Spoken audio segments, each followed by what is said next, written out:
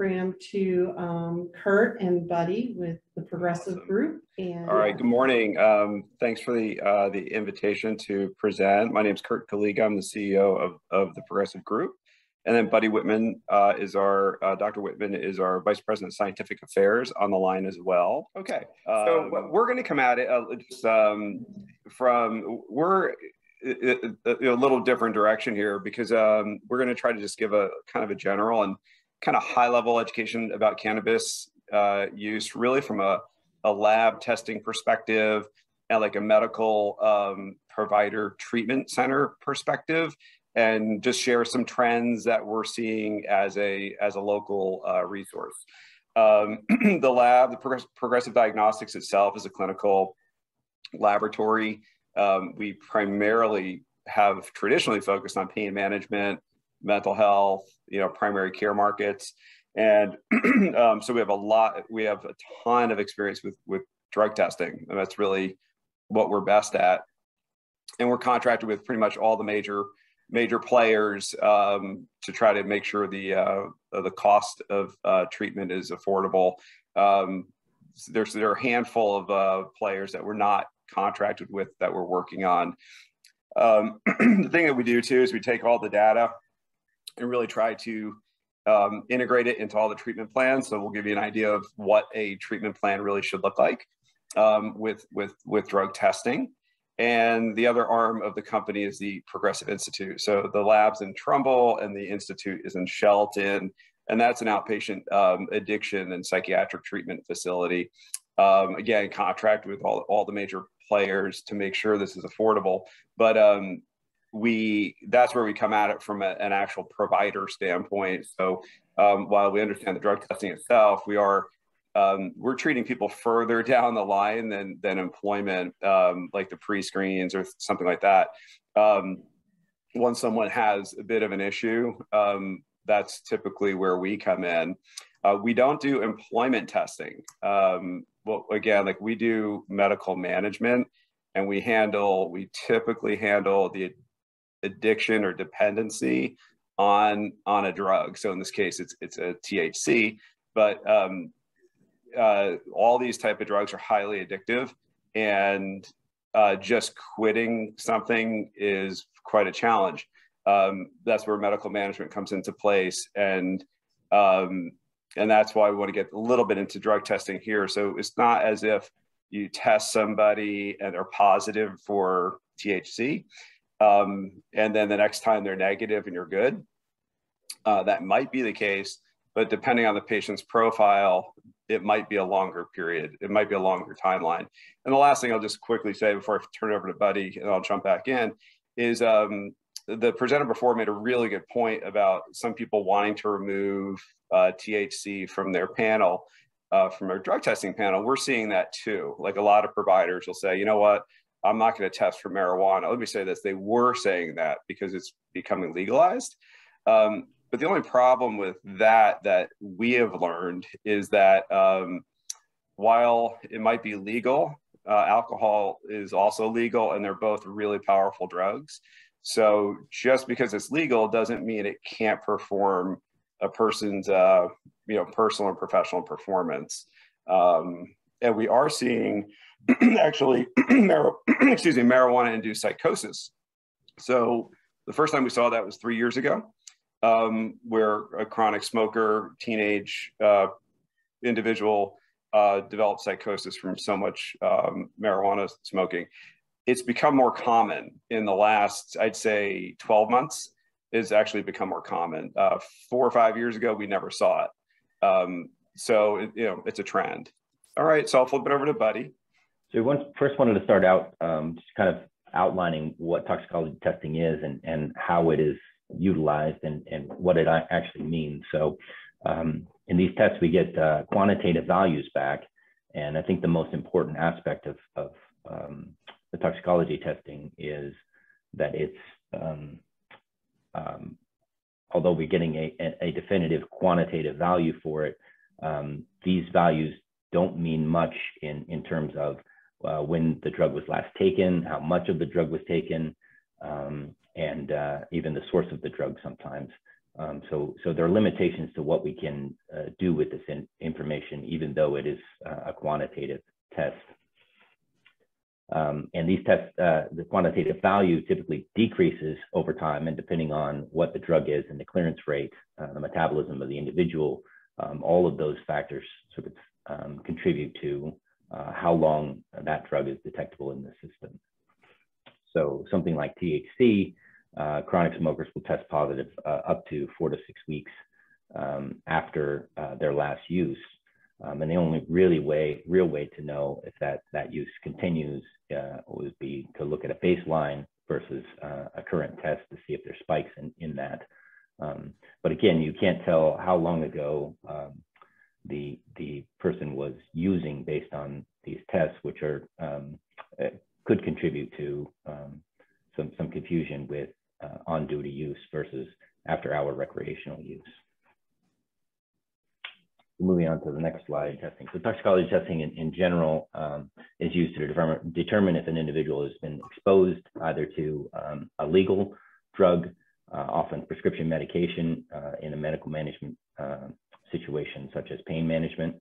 So these providers often order tests to ensure compliance with the medications that they're being provided, or also used in determining if illegal drugs are used.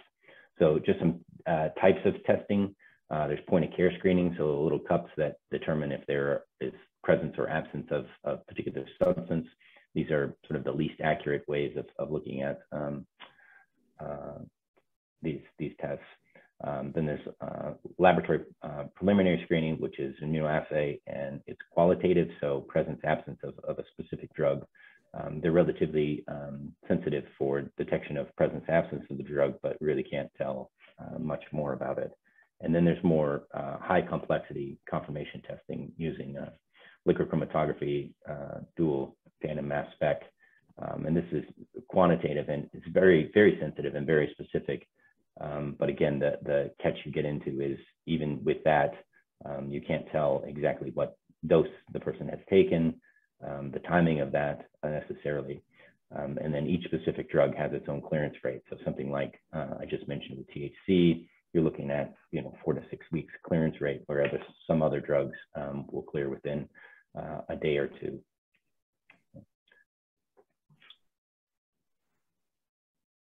So just some of the trends that we're seeing in research. This is NIH and NIDA research affecting cannabis. We see kind of an increase in long-term research projects surrounding cannabis currently. And part of that is driven by a good lack of knowledge, but also the legalization of recreational marijuana across the country. So the first one, these are links, so we can get you the links if anybody's interested in reading more. But hearing on cannabis policies for the new decade. This is a study, a congressional testimony looking at the adverse effects of cannabis, current NIH efforts and research, and then the risk and benefits of cannabis use as a potential therapeutic. So even the medical use of marijuana is still under a great deal of research. And another area that's quite prominently being researched currently is marijuana use and pregnancy and lactation. So the effects of cannabis use on pregnant mothers and unborn children, and then preventing use with a focus on women in pregnancy. And then finally, some areas that are really being studied now is this psychotic symptoms in some marijuana users and the challenges it poses for providers, being as though they mask or mimic other psychotic episodes. And we're seeing a lot more of that in real life, which is kind of confirmation that this research is heading down at least the right path. Okay, you want to come to the next one? So just looking at trends, again, this is a long-term study monitoring the future study, and it's annually been tracking substance use among college students and non-college age adults from age 19 to 22 since back in 1980.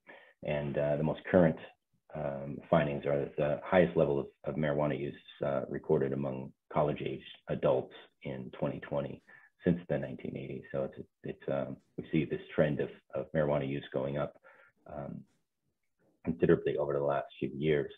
Part of that is probably driven by access or ease of access. And there's a significant increase in hallucinogenics and a substantial and significant drop in the current use of alcohol between 2019 and 2020. And then we see a drop in prescription opioid misuse continue to decline over the last 5 years or so.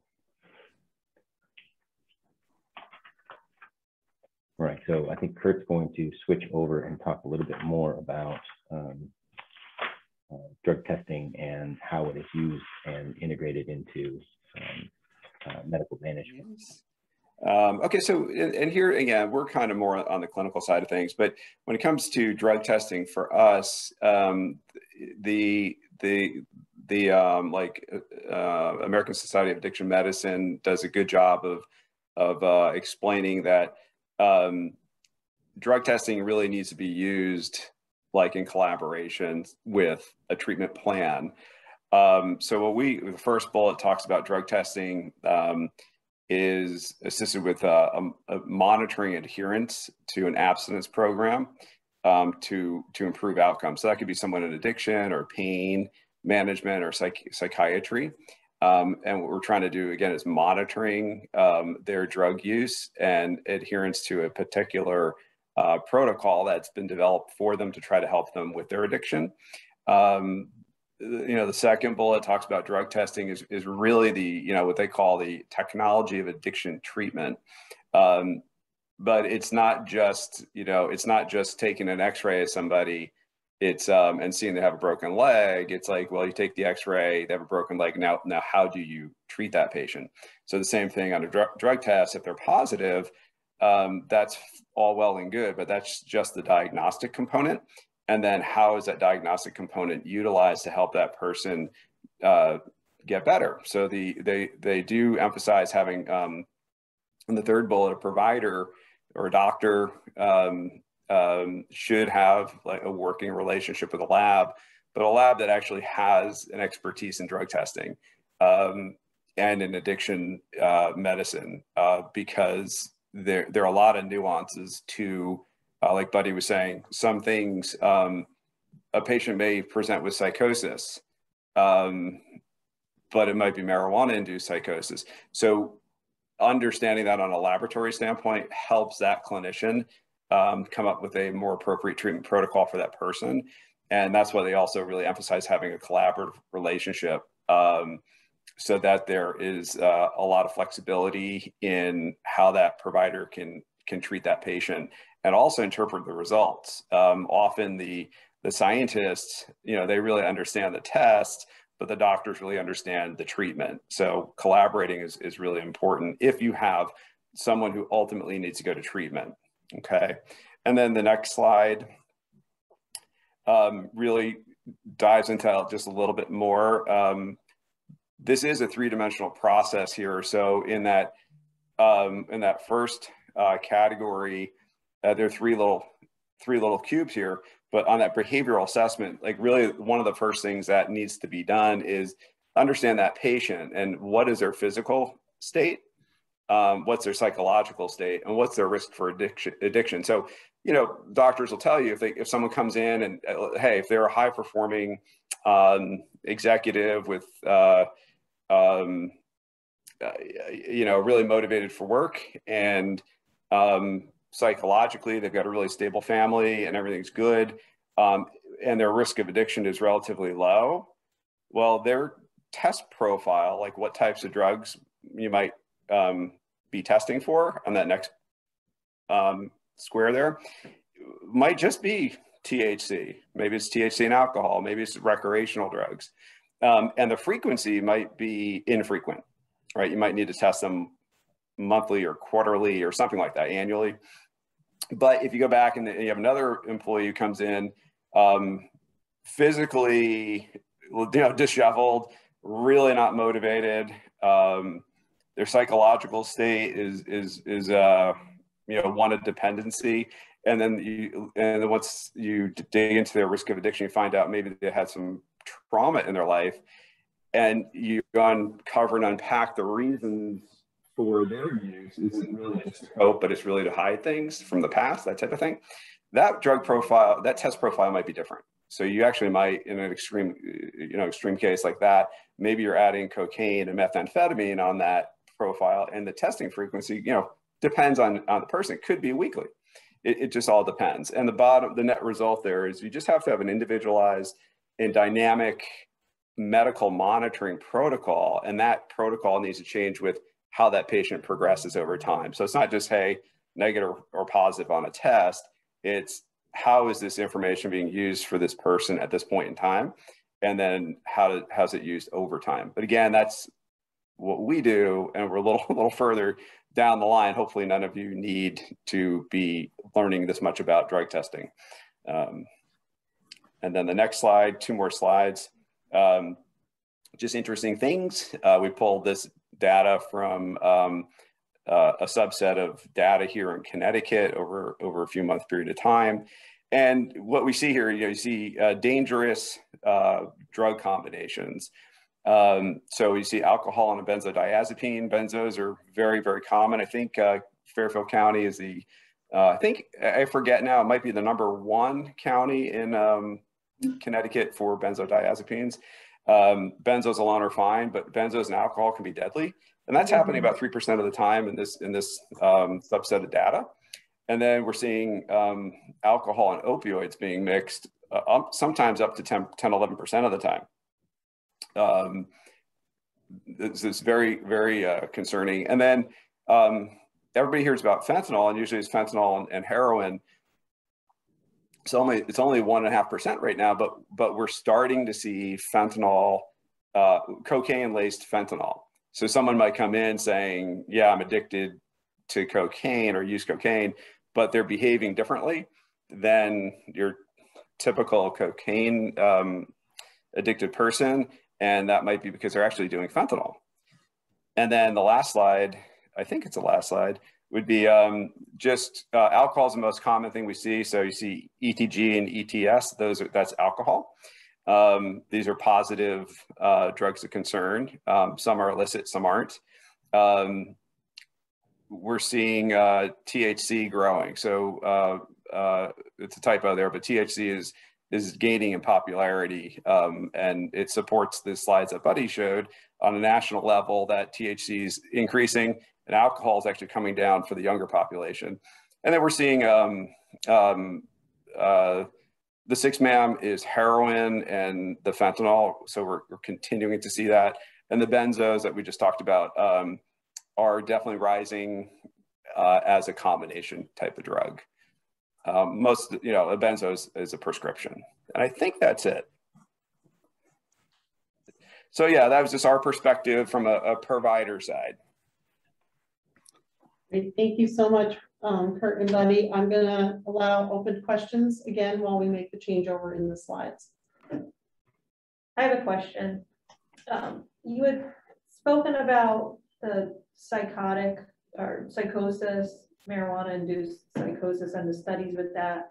Just curious, is there a clear link that it's marijuana or cannabis-induced yet established, or are those people more prone to psychosis anyway? And I'm saying that from a completely uneducated, from a provider standpoint question. Yeah, it's a really great question, and that goes to the complexity of all this. It really requires, it's individualized, so it really requires a really deep dive on each individual person. So there are teens who are smoking a lot, and they're thinking, this is what we hear. They feel like it's legal, and they're just smoking a ton, and they do have some underlying issues for sure. That's why their usage is so high. But the frequency of it And then the dosing is a challenge. And then sometimes they don't actually know what they're smoking. So they think they're smoking one thing, but it's actually got something else in it. Okay. Yeah.